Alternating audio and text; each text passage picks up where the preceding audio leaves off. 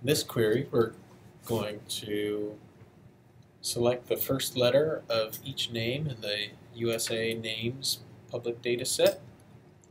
We're going to use that to find which letter most commonly and least commonly starts names in the United States. So let's run the query. We see the query finished, and there's a bunch of numbers here, but it's kind of hard to see, so let's export that to Google Sheets. The sheet was created, so let's click the link to view it.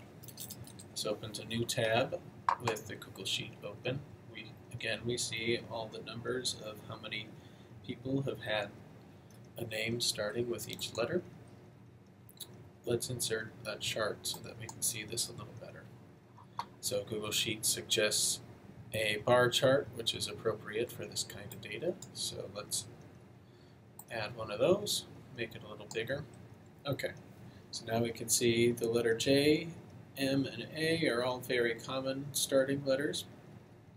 And the letter X, Q, and U is the least common. U is so uncommon that it barely shows up as a bar in this chart. So if you're looking for a unique name, maybe pick one that starts with U. Okay, so now we've seen how to run a query in Google BigQuery and then export it to Google Sheets.